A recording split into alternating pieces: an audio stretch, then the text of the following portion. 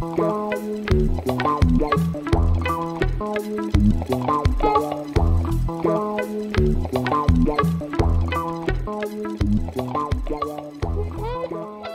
morning. Thanks for the invitation to speak here. Thank you for coming early on a Monday. And what I would like to talk about is indeed freezing.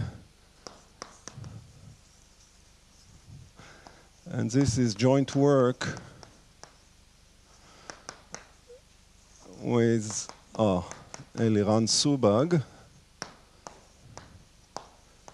who is a student at Weizmann. And I would like to start with a few examples. In fact, why am I speaking in English? Okay. Is there a good reason? Yes, there is a good reason. Gadi. No, Gadi now is an expert in French. Il parle français très très bien. Okay, we'll continue. Okay, so so I would like to start with a few examples. So the first example is what physicists call REM, and what we should call IID random variables. So what is a REM? It's xi, which are IID, of unbounded support with exponential tails plus some conditions on the tails. But for our discussion, just think, instead of all this long thing, just think of them as being normal 0, 1. Okay, so everything I'm going to say next is going to be specific to that case, although this is not essential. And now you can define the point process, which is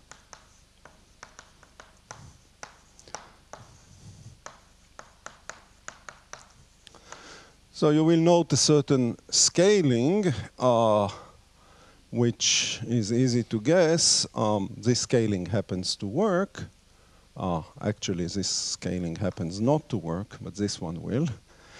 And so that's a point process, which is formed from xi. Mn is a certain centering.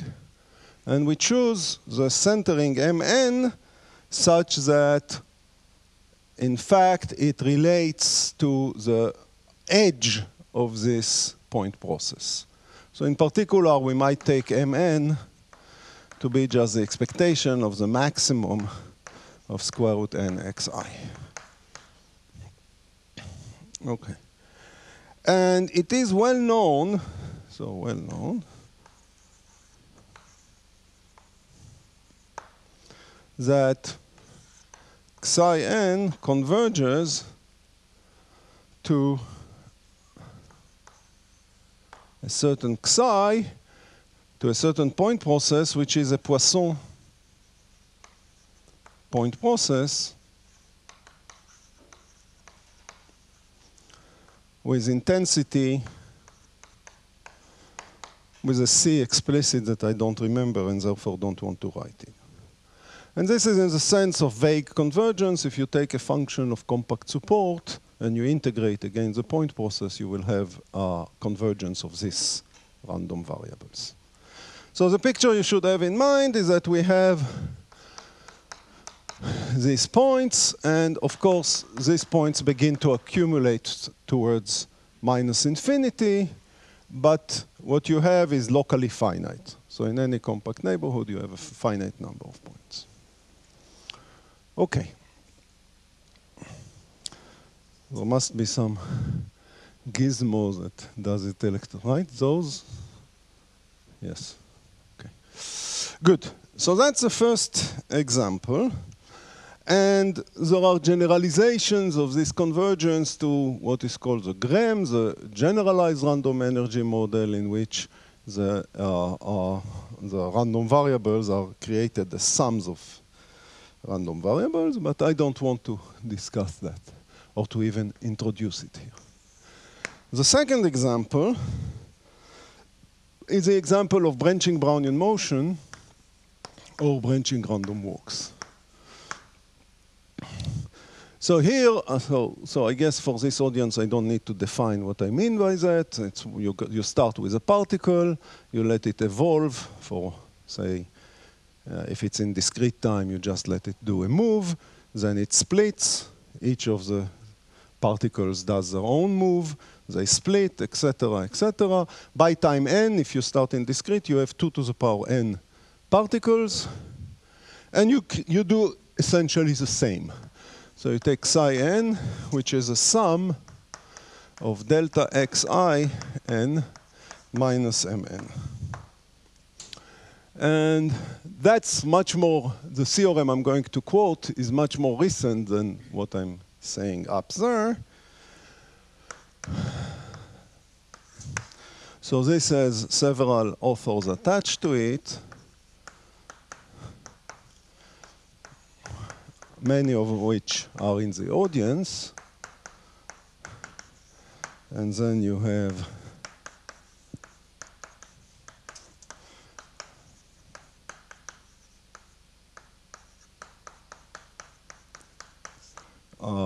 Brunet and Xi, who dealt, these two groups of authors dealt with the branching Brownian motion part of the story, and then Madul dealt with the branching random walk part of the story. So I would write here 2010 to 2013. So the earlier date is the date that this paper started appearing on arXiv, and I think 2013 is probably the publication date. So psi n converges to some point process psi, or zeta. But the limit process has a more complicated description. So the description of this process consists of three components. The first one is that you have xi, which are points of a Poisson point process with this density. Then, to each such point, you have attached D, which is a point process, D for decoration. So note that there are only two P's now. It's a point process, not a Poisson point process. And Di are IID copies of D. And finally, you have a random variable Z. So those are the three ingredients you need in order to describe the process. One is a Poisson point process, the decoration, and the shift. And what you get then is a point process, a description that psi is just the sum over I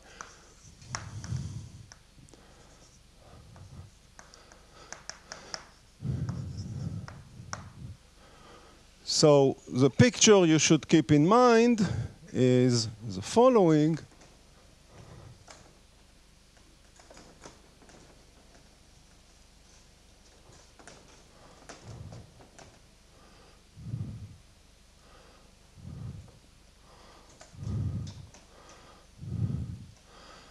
So really the picture you should keep in mind is the following. You have your point processes, you have the points of the Poisson process xi, which kind of accumulate towards the edge. Then to each point you attach their own decoration. And finally, so this is a decoration of the first point, and then here you have maybe a decoration of the second point, etc., etc. So I hope it's clear how this proceeds. So this was for the first point.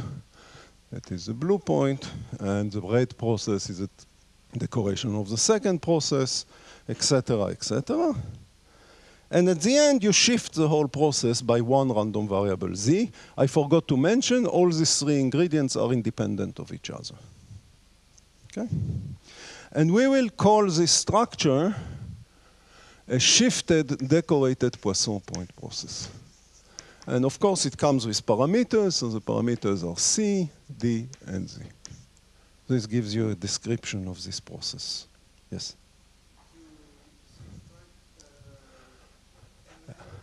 Yes.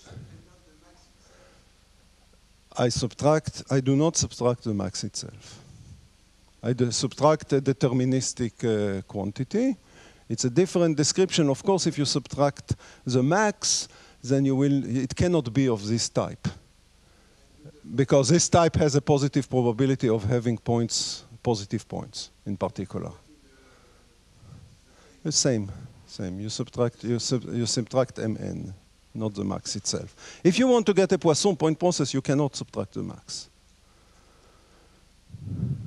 Certainly not if you want to get a Poisson, let me rephrase. You cannot get a Poisson point process with intensity e to the minus x if you subtract the max, because all points will be negative. Okay? There are descriptions also of the process viewed from, what you're talking about is a process viewed from the edge, but I do not want to discuss that now. Okay? Now, a similar picture emerges in other situations.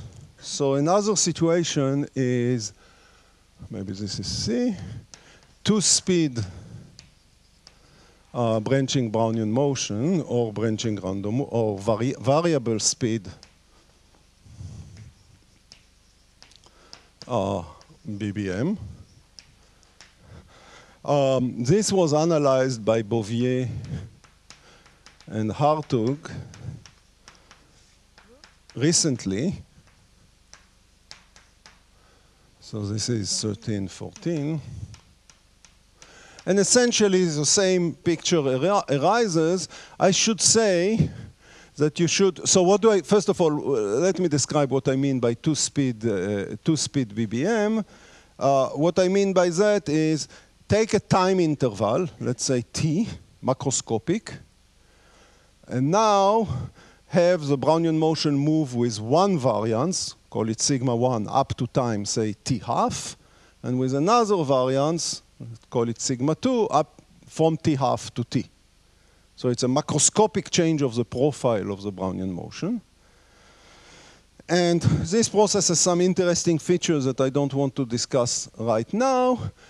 Suffices to say that you should distinguish between sigma 1 larger than sigma 2 and sigma 1 smaller than sigma 2, where sigmas are the variances in the first half of the time and the second half of the time. This case, where sigma 1 is larger than sigma 2, following a discussion with Anton Bouvier, I decided to call this a Baroque case. And the Baroque is because the decoration is heavier than the process itself. So you have an underlying exponential, a Poisson with exponential weight. And then you have the decoration. In this case, the decoration has a heavier tail. If you go far away to the past, the decoration dominates the process, whereas this is non-Baroque. Okay. But both of them, for me, belongs to the same class. I do not distinguish in this talk between the two. Finally, the last example, and actually my entry point into this problem, this kind of problems, is a discrete Gaussian free field. So the discrete Gaussian free field is a Gaussian process which is indexed by lambda n box in Z2.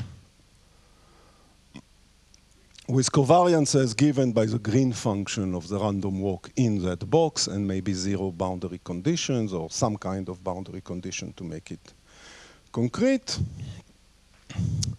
And here the situation is the following. You can take, so fix Kn, which is much, much larger than 1 and much, much smaller than n. And by these signs, I mean in the logarithmic sense. So the log of Kn is much, much smaller than the log of n. And create the point process psi n exactly the same. So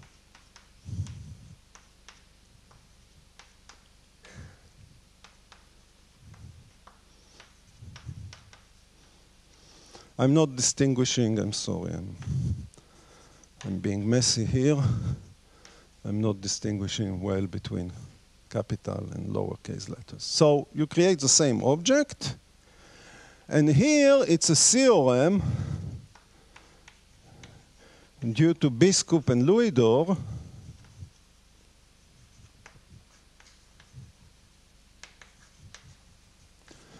last year that psi n, can you see if I write down here or not, or barely? Okay? So psi n converges to a process psi, and this psi is an SDPP C0, delta 0 Z. So really the D should not be here. So no decoration. This is the result. And theorem in progress of the same authors. So maybe I should say here 14, 14, 15. I'm not exactly sure when the progress will end, but it's clear that the correct answer is it. Oh, I forgot to say, I didn't say what is the role of a Kn, sorry. By this I mean that you only take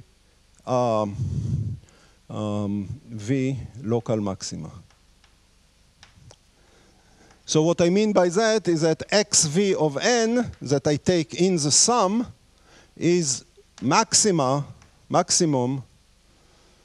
in a box of side Kn. Okay? So I'm sorry, I forgot to mention that, and indeed it would be confusing without it. So you just look at local maxima of the process. You do not take the whole process. If you want, I mean, there are many ways to do it. Either you just look at each point and ask, is it a local maximum or not? Or essentially the same result would also be achieved if you just divide space into boxes of size Kn and you pick the maximum in each box. They do need to go to infinity. Yes, it's very important. And of course, they shouldn't go to infinity too fast. For example, they shouldn't be the whole thing. Okay. Yes, so in this result you do not need, and then you will get that. Okay. So the basic question I want to address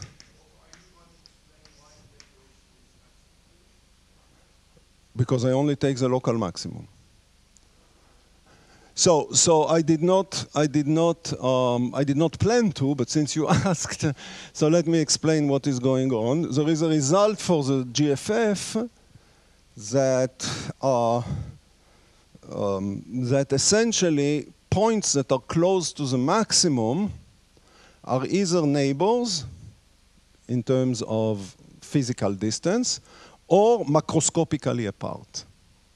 So to be more precise, if you fix a constant, epsilon, I can compute for you another constant, c of epsilon, and I can assure you that any point which is within distance I don't know, 1 over epsilon below Mn is going either to be within C of epsilon of each other or within n divided by C of epsilon of each other, okay? So the correlations disappear, you come back to essentially to REM, except that you have a general field that is added to all variables at order 1 from the beginning, and this is what is creating a shape. Okay.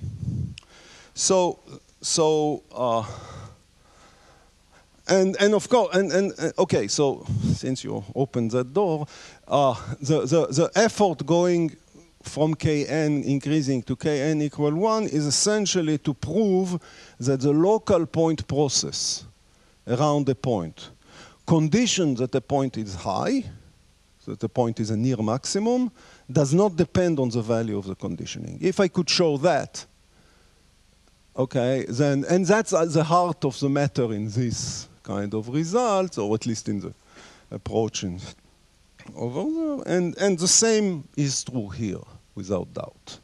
It's just not written yet. Okay, so the basic question is, when do we have SDPP? As I wrote here in progress. Kn equal 1 SDPP. Okay? So that if you take, thank you. If you take boxes of size 1, namely you take all points, then you get the SDPP. Of course, you can do any, once you have that, you can do any intermediate thing. Right? Take a box not of size 1, but of size 25, and take the local maxima there, then you will get a decorated Poisson point process. What will change is the decorations. Okay.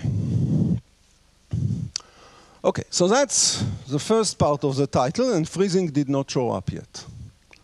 So now we're going to introduce freezing. So maybe for that.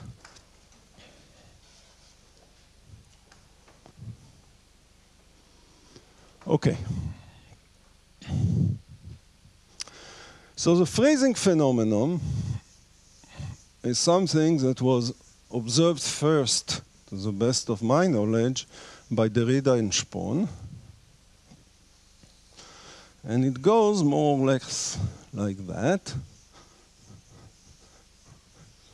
So suppose I have a point process. And now I can construct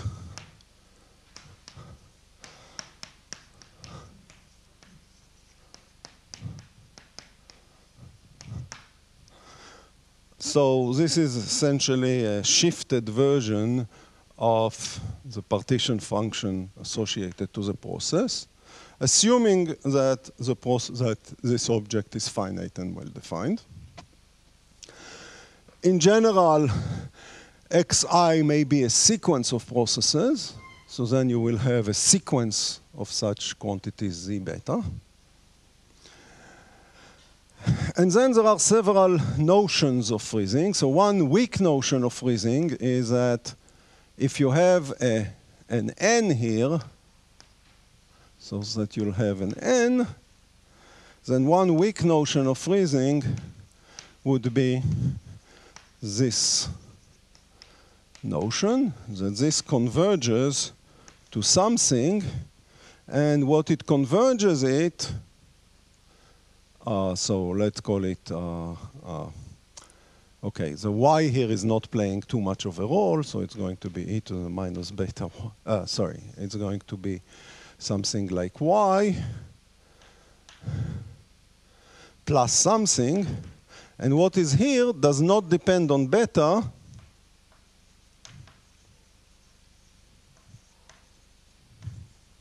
if beta is larger than beta critical, for some value of beta critical. This is one notion of freezing that appears in the physics literature.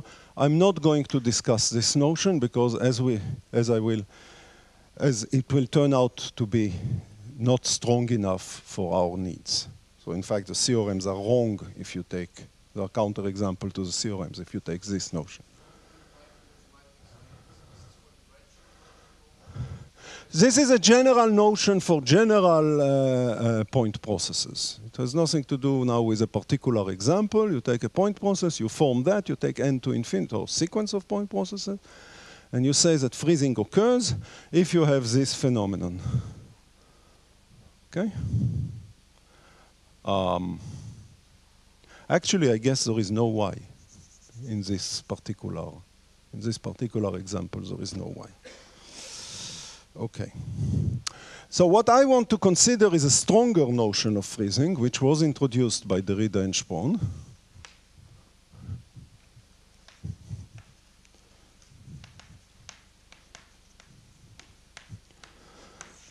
That's way back. That's in '88. And what they did was define the following quantity. So they took the Laplace transform of this quantity. So this is now, you don't need a limit for that. So this is a function of beta and y. Okay? And what they proved, so for the REM, there exists an M of beta and T. Well, T is what I call the, so I guess I should call it N, such that G beta, maybe I should put here an N of Y, Y plus M of beta N, converges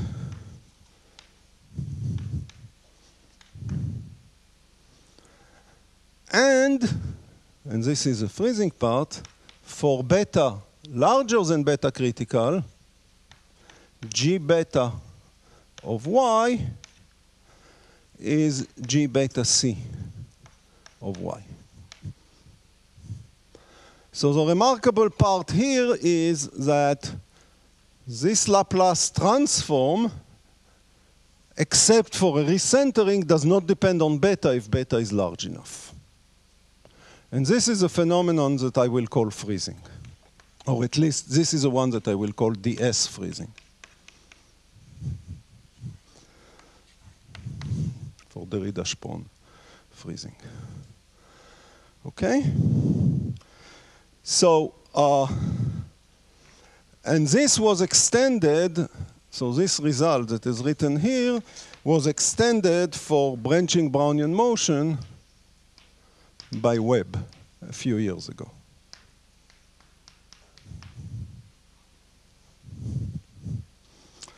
And there is a small interest in the physics. There is a belief in the physics literature that somehow the Gaussian fields that are log correlated, whatever that means, because of that also can be discussed, but that Gaussian fields that are log correlated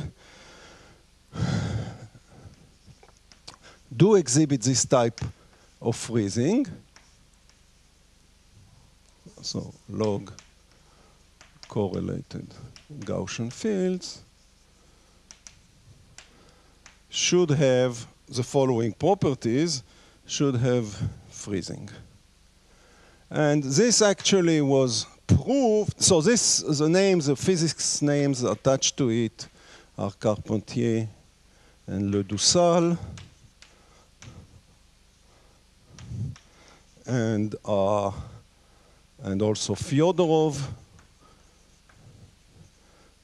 and Bouchot. There are various examples of such results in these papers. And this was proved for the so-called star-scaled models, which are a particular type of log-correlated fields, by Madol, Vargas, and Rhodes.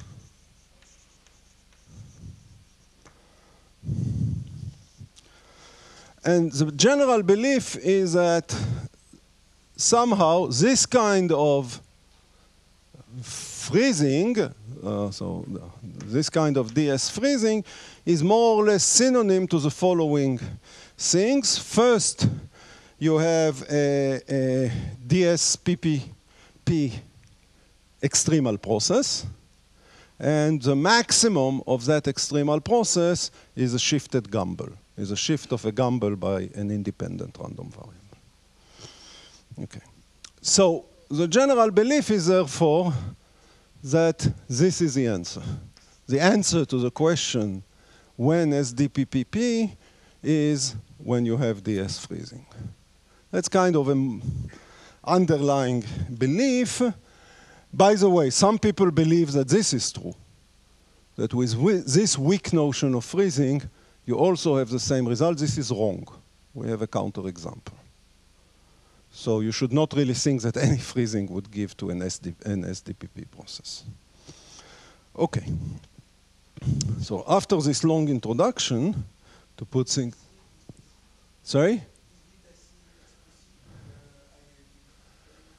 Yeah, I guess, yes. I guess you can, in the IID case, I guess you can compute it. Yeah. I don't remember, but I'm sure it is. I mean, I'm sure one can compute it. Okay, good.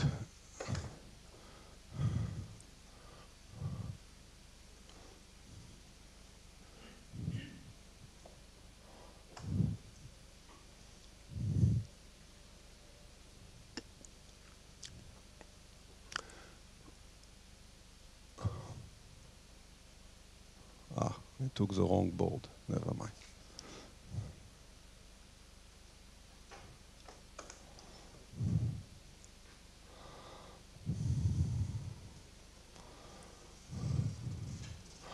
Okay. So, unfortunately, I cannot prove this result. We cannot prove that result.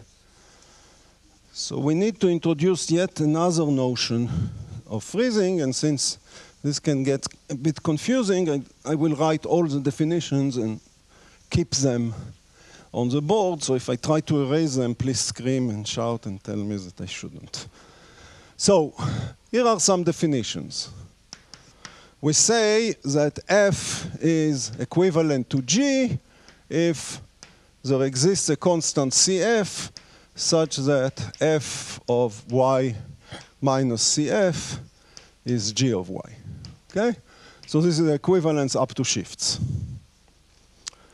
The second object that I will need is an analog of what appeared in the Derrida-Spohn object, except that I will allow general functions.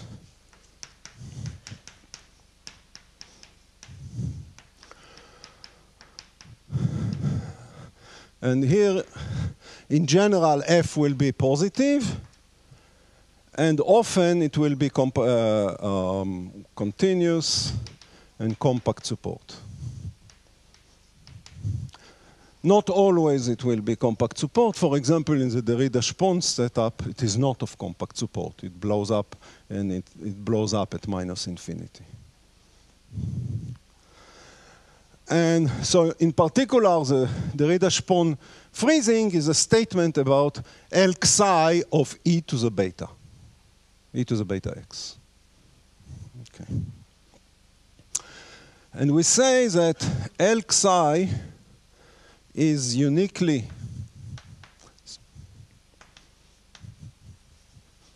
supported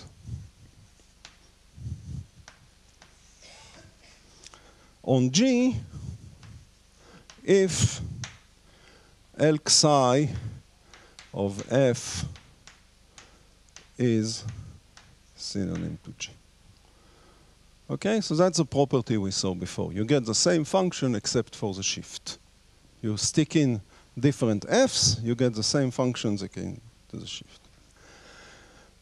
The last thing is a Gumbel of y is simply the function, this function. And of course, this function appears in extreme value theory. So this is not a surprising function to see here. Oops, sorry.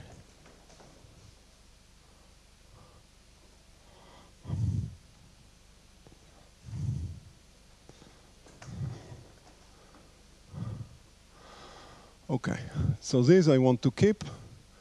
So I guess I will stop moving the boards. And now we introduce several conditions.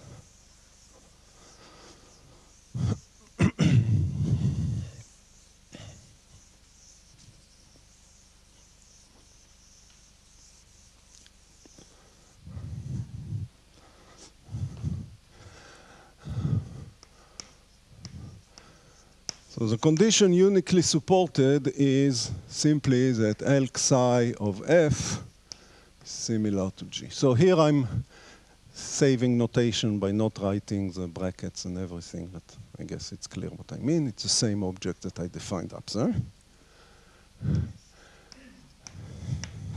Then shifted uniquely supported means L psi means uniquely supported plus G of y of a special form.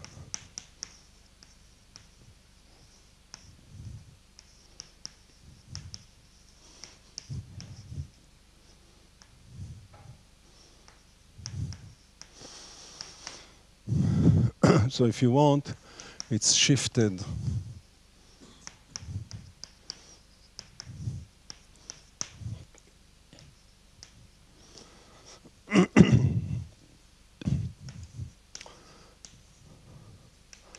And the third property is that psi is SDPP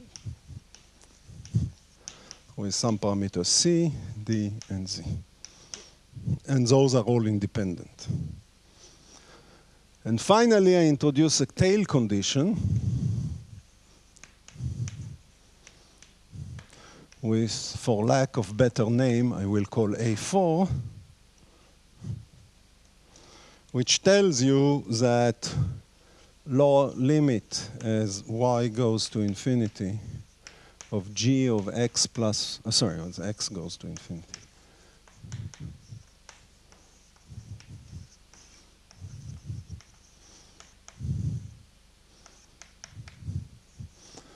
Is e to the minus cy.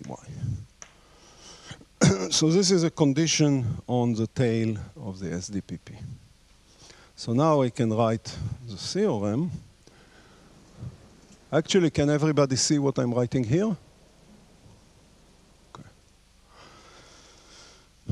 So this is a theorem that I would like to announce.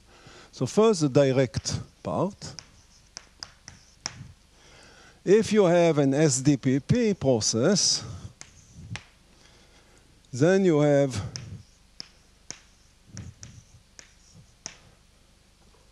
these properties. So you have freezing in this sense. I forgot to say F in CC plus.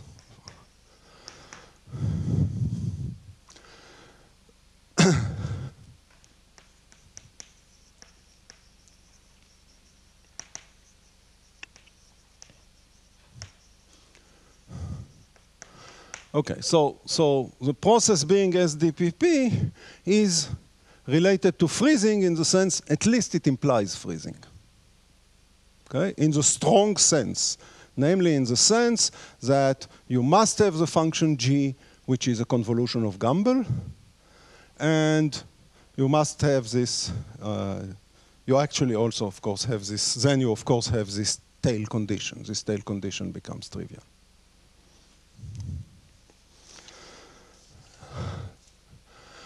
And then you have the converse part.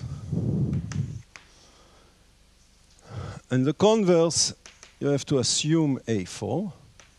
So you need to know some information about the tail of this function g. And the theorem has three parts. First of all, if you know SUS, then you have SDP. So if you know freezing plus this structure of the function g, you have an SDP. Weaker than that, if you don't know the structure of G that well, except for tail conditions, what you have is that uniquely supported implies that psi is a shift of psi. So the process psi, the point process we are dealing with, is a shift of psi, where psi is a decorated Poisson point process, no shift. So why is it not an SDPP? Because Z might depend on psi. So the only difference is that the Z might depend on psi.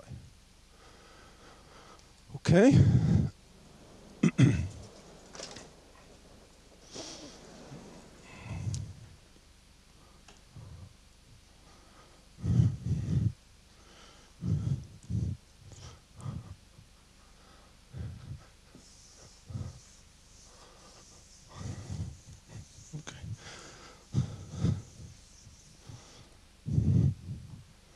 The third part of the theorem is that if you have the Derrida-Sponge freezing,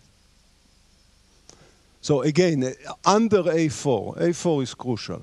Without tail conditions, we cannot say anything. So if you have DS freezing plus US, so now just freezing, you don't tell me anything about the structure of the freezing, just that there is a freezing, then you have SUS. In several examples, it is not too hard to prove this type of freezing. And then you don't need additional condition. And the last part of the theorem is that if you have US plus some tail conditions, so we have a variety of different additional tail conditions, I will write one of them. There exists an alpha such that psi of minus y infinity divided by alpha of y converges to C in probability. So this is just a law of large numbers. Okay, so you know that the number of points you have. For example, for a point process, for a Poisson point process, this certainly holds true. Then you get SUS. And therefore, because of part 1, you have SDPP. Okay? Okay, so this is not a completely satisfactory answer in that we believe that at least under this strong condition, this cannot happen. Namely, you cannot have that Z. We do not have a construction of a process in which the Z you get here is actually dependent on the process. But we have not been able to rule this out. Okay, so I finished now the first 10 minutes of my talk. so it's a good time to make some amplifying remark. Let's see, this is the bottom one. So, good. Okay, I guess I caused already damage. It's blocked. Okay, so I want to make some amplifying remarks, and then I plan to give you at least a sketch of the proof. I'm not sure I'll have time today, but maybe I'll change my plan, and tomorrow we'll give you more on the proof.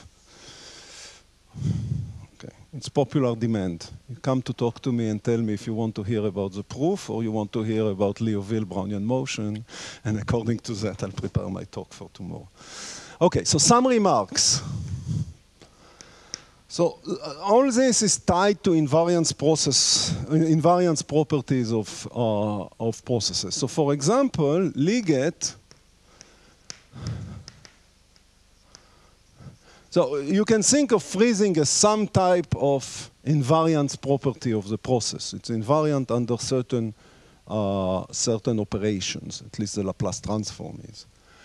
And this comes to a family, so I want to convince you that this is related to a family of such objects. So suppose that you have a point process such that the process X is equal in, so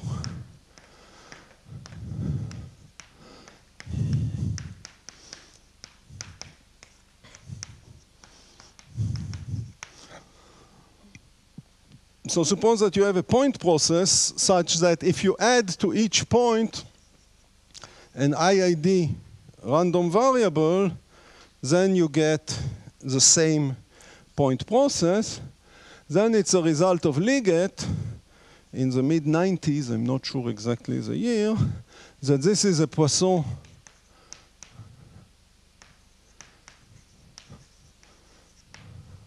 so I don't know why I put here a bar. Is Poisson point process with intensity which is e to the minus cx or e to the plus cx or even c equals 0, namely Lebesgue.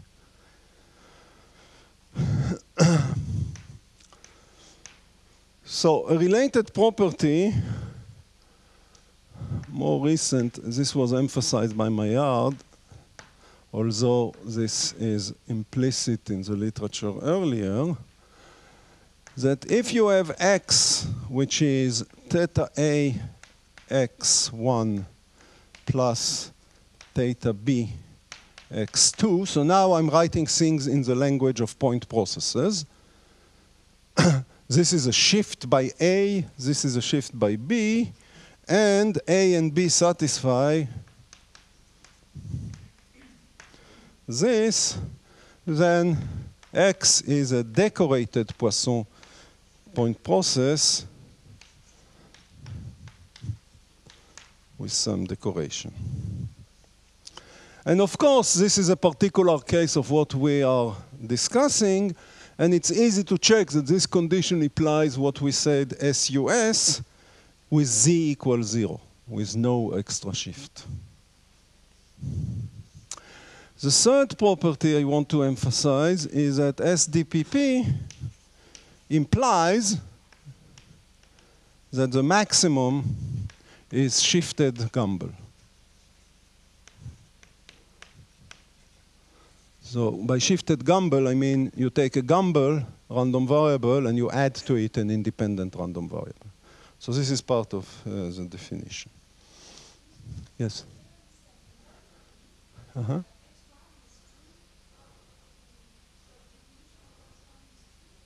X1 and X2 are independent copies of the same process. I'm sorry.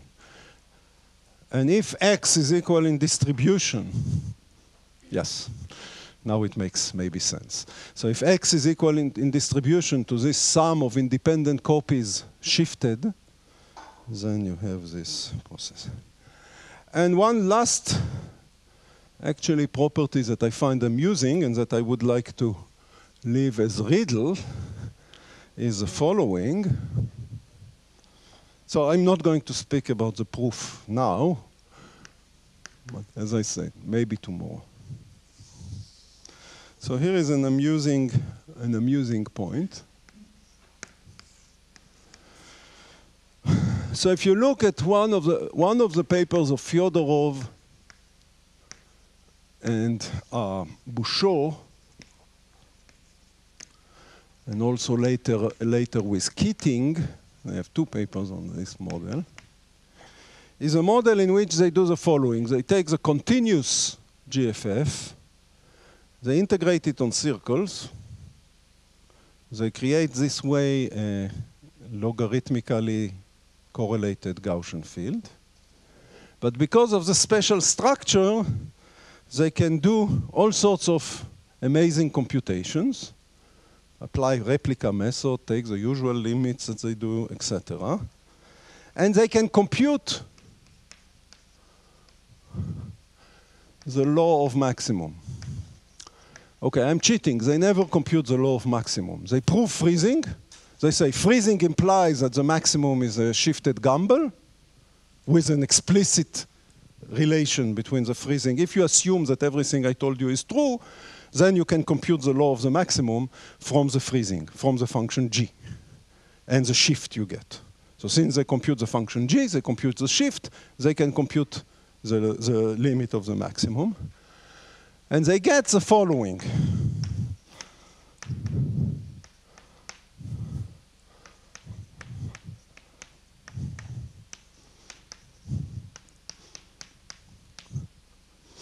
Where k1 is a Bessel function.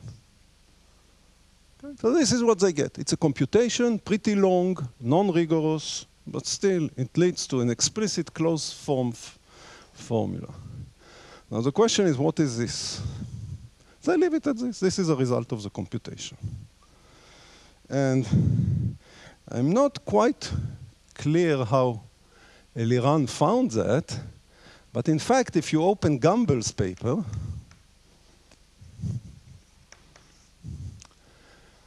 he showed that f is a distribution function. So this is, I don't know, this is 2010 roughly. And this is, I don't remember, but in the 30s. And he showed that f is simply Gumbel convolved with Gumbel. Okay? Now, why would Gumbel care about a convolution of Gumbel with Gumbel?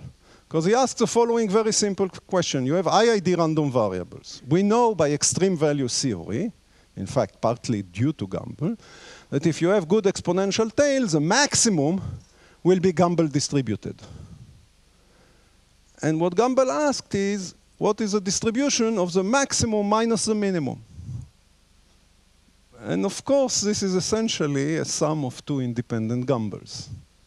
So this is a maximum of IID minus the minimum of IID. And okay, of course, Fyodorov and Bouchot did not recognize this as that. It's quite, I mean, as I said, I'm not quite sure how Eliran made the connection. It's just a formula in the middle of Gumbel's paper. It doesn't appear in the abstract or anything.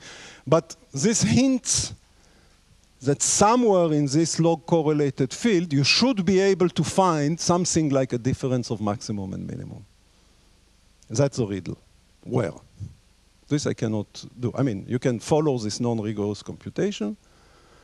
It will give you a maximum minus, it will give you this function, this distribution. But the riddle is to understand where is the maximum minus the minimum? Why does it appear? Why is the shift of the maximum a Gumbel itself? So this is a riddle.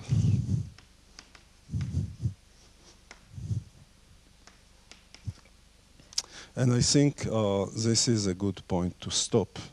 I'm running out of time. Yes, please.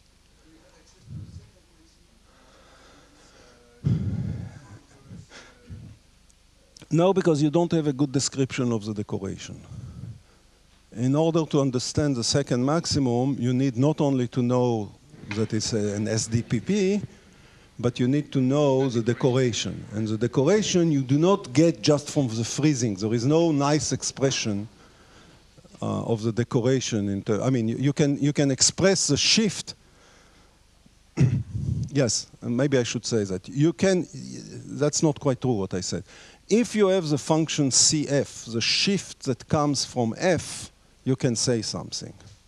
But of course, what they do, they never use the freezing in the sense I've introduced today.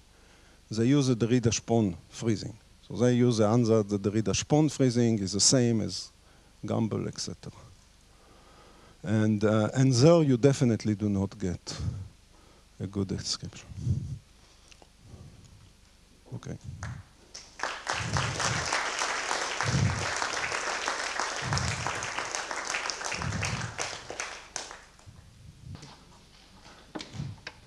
So to what, I think I can speak louder.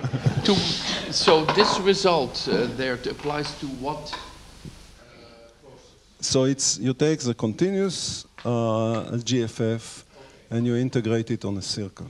That gives you a well-defined function, and to that type of process. And you take a limit, an appropriate truncation of that. Is there some kind of duality between an accident or something that... I mean, we thought about this for a while. I mean, it's really intriguing. But I mean, if I knew how to do it, I would tell you. we just don't see how it appears, except that, I mean, it's too pretty to be an accident. But maybe it is an accident. I don't know. Maybe a stupid question, but in all the examples you gave at the beginning, yes, I didn't see the freezing. Maybe that's something that no. The word freezing? What do you mean? Well, the word or the it's so proof or so. No, freezing. What you explained at the end with the all the examples you gave at the beginning. So all these examples were examples in which you got SDPPP. SDPPP. Yes. So and therefore they satisfy freezing by the direct part of the theorem. Oh, so that's. But in their proof, they use this notion of freezing to prove the SDPP? Or well, they didn't have, of course not, because this theorem is posterior to the proof. No, I know. So actually, yes, elements are already there. Elements are already there. So for example, if you look at Madol's proof of the result on branching random walk, what he's doing, he's shifting the process by something explicit that he holds in his hand, which is a derivative martingale. And he shows that that process, after that particular shift, is satisfies the assumptions that of B over there, this invariance property. Okay, so which is a type of freezing. This translates immediately to a type of freezing. Okay, so in this special case, some types of this. Yes. So I mean, this notion is hidden. I'm not trying to say that this notion is hidden in current treatment. Our hope actually is that this clarifies a little bit the role of freezing, and maybe in more complicated situations it will be easier to show something like that than to directly attack. Of course, I mean, there is no claim that this is the case. Other questions? Okay, so thank you.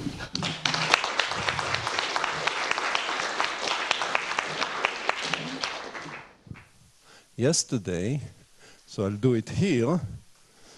So I remind you the direct part was just a statement that if you have psi, which is with parameters, I'll take C equal 1 just for simplicity, it's just a rescaling, D and Z, then L psi of F, that this function is the same regardless of what F you take, up to a shift. Okay, so that's what I want to show. So let me remind you what that is. That is the expected value of e to the minus sum f of xi minus y, where xi are the points of the point process. And because this is an SDPP, you can rewrite it as the expected value of e to the minus sum f of xi of psi I minus y minus z, where psi I is a DPPP, namely not shifted. Okay, so remember, this process has three components: a Poisson point process with exponential rate e to the minus x, a decoration for each point, and then a global shift. So psi is just like psi, but without the shift, with z equals 0. Okay? And this, of course, so this is the expectation given the shift, given z. And now, of course, given z, if the psi process satisfies freezing, then what we will have is that this will be the integral of the law under Z of a function which is g of y minus z minus cf. Right? Condition on this is just a shift, so call this y prime. This expectation is with respect to the psi process, because part of the definition of this process is that psi and z are independent. And therefore, you will get this quantity. And of course, this quantity is shift invariant. Right? So if I define now g hat to be g hat of y to be the integral of nu dz g of y minus z, then what is written here is just g hat of y minus cf. Okay? So it's enough to prove the result when z equals 0. So that's the first step. Okay? So I started from a process which is SDPP. I said if it is SDPP, then it is a shift of a DPP process. If I prove the result for the DPP, I'm done. So now I only need to prove it for the DPP process. And then it's just a computation. Question? No. Okay, so now you fix T finite and define I of T to be those points I such that psi I, okay, maybe I should write it psi I, is larger than minus T. So this is a locally finite set. And no, not psi I, excuse me. So those are the points of the Poisson process. Okay? So not without the decoration. So remember, we are now in the setup where we need to understand the process psi, and the process psi is a Poisson point process decorated by di's. So I denote by wi's the points of the Poisson point process. Okay, and therefore I of t is just Poisson e to the minus t, e to the plus t. Right? So it's just the integral of the density over the interval minus t to infinity. Okay. Now, conditioned on I of t, the wi's are IID, and their density is like minus t plus ei, where this ei are exponential 1. This is just the fact that those are points of a Poisson process. Therefore, if I need to compute the expected value of e to the minus sum f of psi I minus y, I can rewrite it as the expected value of e to the minus sum over I, now j in di, and here I'll have f of wi plus yij minus y, where yij are just the decorations attached to the process, okay? And they are independent across i's. Okay. Okay, so, okay, up to a truncation.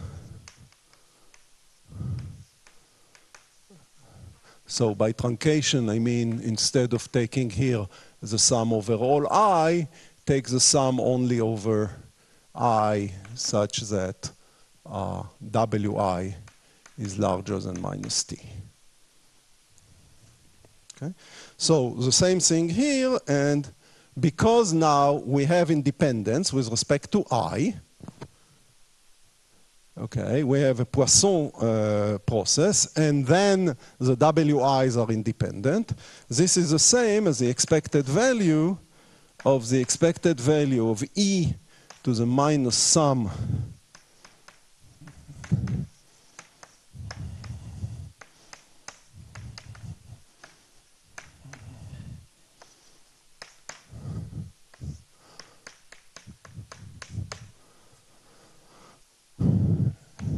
it is just this. Okay, so I wrote here, this is now a product. If I condition on I of t, this is a product of independent random variables. Okay, the independent random variables being the wi's, conditioned on I of t. So wi, remember, was minus t plus e. So here it is. And we're just raising the expected value to the power I of t. Okay? And now for Poisson point process, we know that the expectation, not Poisson point process, for Poisson random variable, the expectation of theta to the power I is simply e to the power t times theta minus 1, where e to the power t is a parameter of our Poisson. This is just a parameter of the Poisson. Okay, so you can raise this up. Let me finish writing this here. So in particular, what we get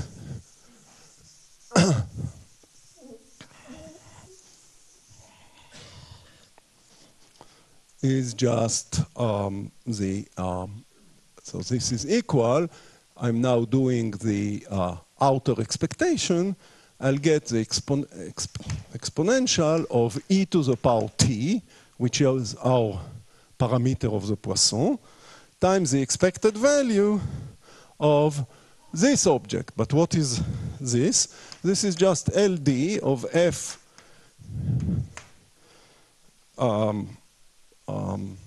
plus t minus e.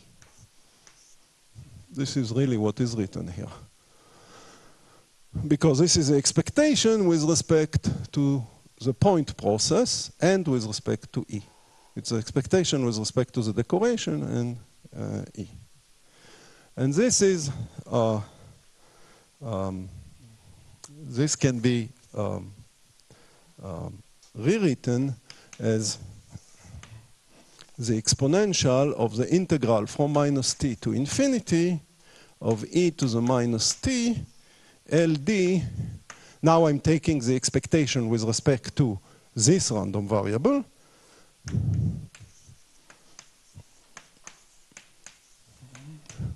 There's a minus 1 missing here.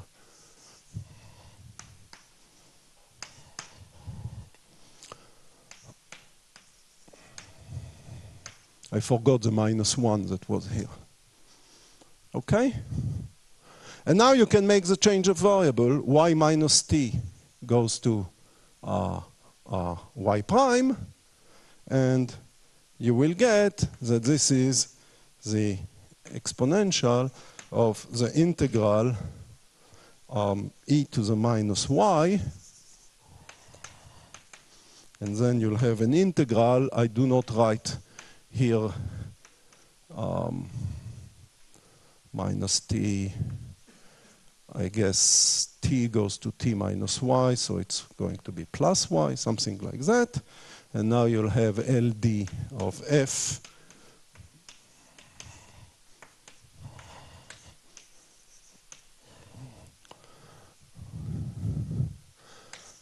okay, and now you take t to infinity.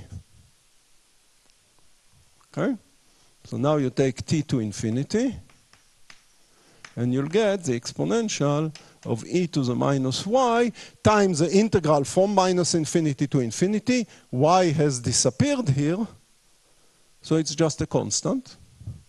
So here you will have e to the power cf. And in particular, you got both the representation of the the solution, and the fact that it's a gamble. Right? What is written here is just a deterministically shifted gamble.